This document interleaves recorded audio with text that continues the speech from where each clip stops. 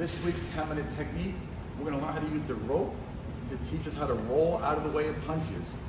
So first off, I'm wrapping my hand. I'm going to quickly wrap my hand the way I did in this week's quick tip. Just a quick wrap in case you want to review. So learning how to roll. What is rolling? Rolling is a defensive technique to help you evade wild punches or hooking or overhand punches. Now, with defense, there's ducking, which is kind of obvious, you drop straight down. There's slipping, there's rolling, there's foot movement, there's blocking. Today we're focusing on rolling. So I want you to visualize or think about a person throwing wild circular punches at you. Whether it's a perfect left hook or a wild hook, you're gonna roll underneath it. Rolling refers to dropping your height, making a U shape, with the point of not just making the person miss, but make them pay for trying to hit you. Meaning, I make them miss, and when I come out of the roll, I'm gonna strike. Never just make a person miss. You wanna make them pay for trying to hit you. I'm gonna quickly wrap my hand. Now, this rope, you've probably seen in every iconic boxing movie. Everyone has clips of using the rope as a drill to learn head movement and rolling. There's always iconic clips of the speed bag, heavy bag work. So today we're focusing on the rope, and usually in those iconic clips, I don't like what they're showing. Now I know it's a movie, I know it's not real life, but believe it or not, a lot of people learn how to fight from watching movies. Well, they learn how to fight incorrectly from watching movies. Most people throw wild punches, mostly because wild punches look better on film. Whether you grew up watching Sylvester Stallone or Vin Diesel or Jason Statham, it's wild hooking punches that people tend to throw in street fights. And you'll see those once in a while in professional fights if it's timed perfectly, but normally punching is more compact. So whether the person you're fighting is throwing a very clean left hook or wild hook, this rope will teach you how to evade the punch. This drill is to be done before you begin trying to apply it in sparring. This is pretty much one step above shadow boxing, where shadow boxing may be in the ring or in front of a mirror. The rope, this guide, represents a series of wild punches. So when I'm on this rope, I don't see the rope. What do I see? I see a person in front of me, and I see a wild punch coming. Now, in my perspective, I'm on the right side of this rope. That would mean I'm visualizing a punch coming to the left side of my head. When that punch comes, I drop my height. I'm dropping straight down. And then I'm gonna roll my head to my left. Now, I can roll two ways. My feet can be stationary. I can roll and come back, or I can step. I drop, I step, and I come up onto the opposite side of the rope. That gives me a sharper angle. You're gonna practice both. On the rope, I'm gonna roll to the right and roll to the left, stationary, meaning my feet are not moving. I keep my chin down. I drop my height just enough so that the punch misses me. I don't drop too low. Dropping too low is unnecessary. It takes too long to come up. And if it's a street fight or MMA fight, I can run into a knee. If you watch any YouTube highlight clips and you see fighters like Whitaker or Mike Tyson who roll very low once in a while, those guys are tremendous athletes that have impeccable timing. Generally, most fighters don't roll too low. And even Mike Tyson generally didn't roll too low. He rolled just enough to make his opponent miss and make him pay. So if you see a clip and go, oh, he rolled really low that time. Once in a while, crazy athletes can do crazy things, but generally speaking, I roll just enough to make the punch miss so I can come up and counter punch. Now, just to warm up, you can practice a few times, just going back and forth, making that U shape. But the real drill here for the rope is to make our opponent miss in close distance, slightly with a step, and come up punching. So I'm going to do this a few times, just so you see where this is going.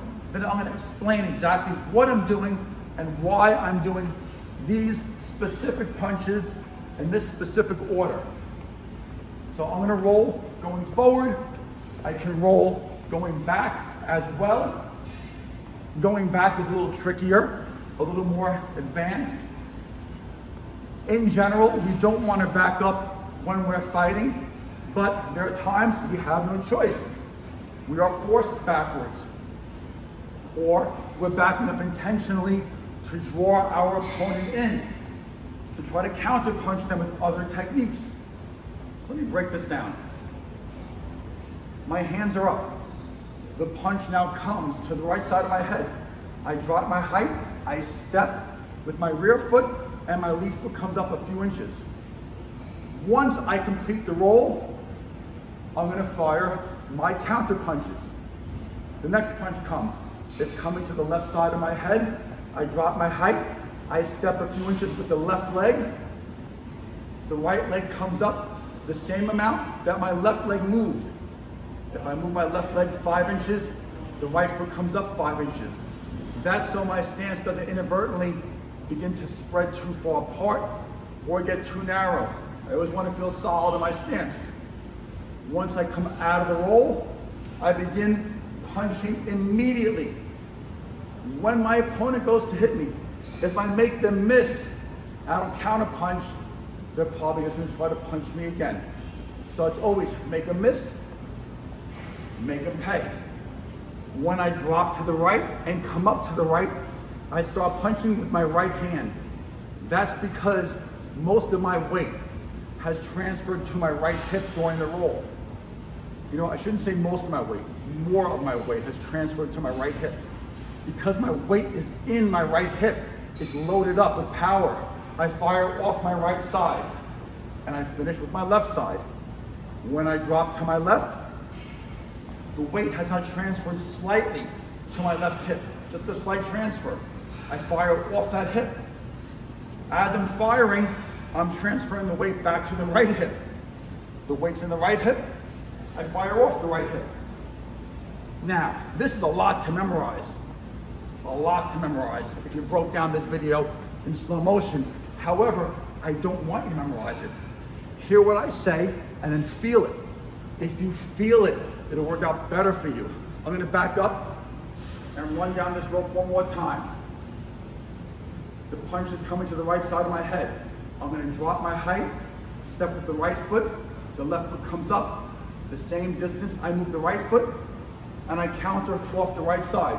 Boom, boom. The next punch comes to the left. I drop my height, I make the punch miss, and I counter punch. When I go to the right, I counter punch with the right hand first. When I go to the left, I counter with the left first. I continue the flow. Now, all I'm doing is programming my body. I'm not memorizing this. I don't want you to memorize it. I want you to feel it. Whether I'm stepping forward or stepping back slightly. And by the way, these are small steps. I inch my way forward or I inch my way back. They're not big steps. And they're not big steps because the person I'm fighting, they're also trying to dictate the distance. Generally, if a person's attacking me, that means they're probably closing distance. When that left hook comes at me, or actually, left hook comes this way, when that overhand right comes at me, because they're moving forward, I can't move forward that much. It's just enough where I get slightly inside the maximum velocity of their punch, and I counter with shorter punches. Let's break that down. The maximum velocity of the punch, meaning the person trying to hit me, they're aiming where my head is. They're trying to get maximum velocity on their fist where my head is. If I come inside slightly, their punch hasn't reached maximum velocity. This way, if I mistime it, or they glance off me, or hit me indirectly, I don't take maximum power. That's why I'm coming in slightly when I roll. Let's watch again. Now visualize. Pretend the rope isn't here. These are a series of wild punches. The person's punching at me. I'm dropping, I'm coming in, punch, punch, punch, drop. I come in and I counter. I come in and I counter. And I'm gonna repeat this over and over as a beginning level martial artist. Whether you are a boxer, a kickboxer, mixed martial artist, just an enthusiast, I want you to pick just a few punches to focus on. Right now, I'm using only my left hook and my straight right. As you get more advanced and more comfortable, then of course, you can mix things up and use a lot of different counter punches. You could even break all the rules I set for you just now. If you're making them miss, I'm making them pay. But in the beginning, if you step to the left, start with the left. If you step to the right, start with the right. As you get more advanced, you'll move forward, you'll move back, you'll mix things up, but you'll be in the habit of making your opponent miss and making them pay for trying to miss you. And that is this week's 10-minute technique. Thank you.